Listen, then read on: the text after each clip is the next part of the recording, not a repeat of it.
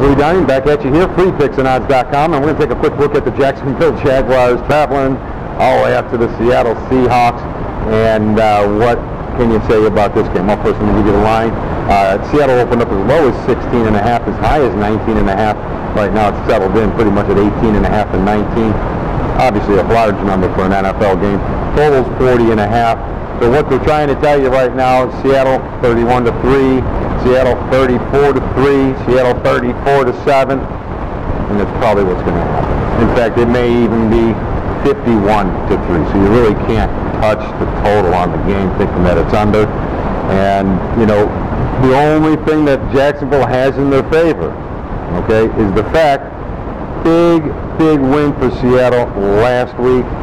Now, they're probably going to be a little bit flat coming in. They're probably out enjoying themselves because they know they got a little bit of a lead, the big lead that they were looking for in the division. Laxical game.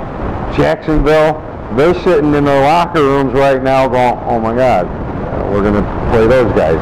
So they're worried. They're very worried.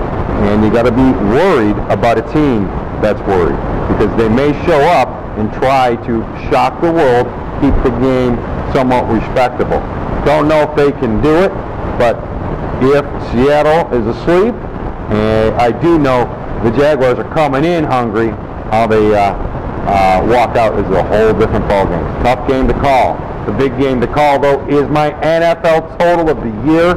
And guys, you just don't want to miss it. I'm telling you, I cannot believe how low this number is. You're going to have a winner at halftime, and I'm going to make you some money.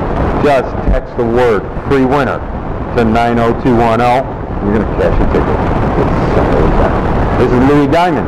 Thanks for watching freepicksandodds.com.